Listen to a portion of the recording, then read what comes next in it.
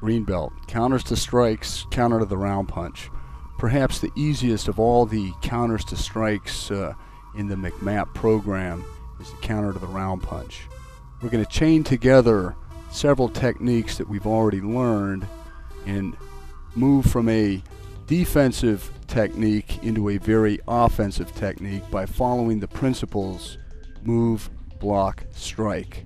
Regardless of what we're being attacked with, open hand, a knife, a club, a bottle, any type of a weapon, the principles are going to be valid.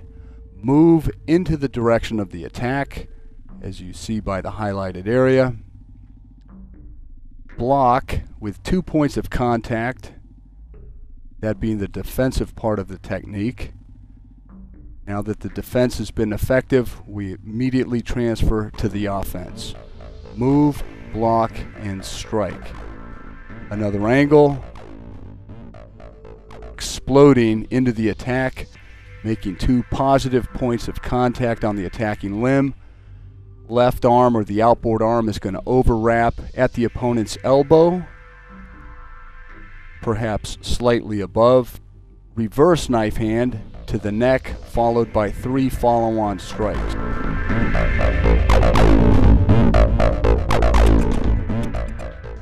One more time.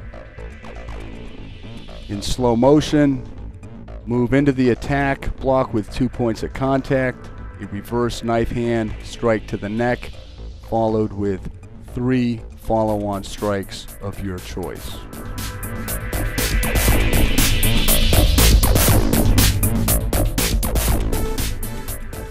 Move, block, and strike. Marine recognizes he's being attacked with a round punch, explodes, 2 points of contact, then overwraps, trapping the arm. Reverse knife hand to the neck, followed with follow-on strikes.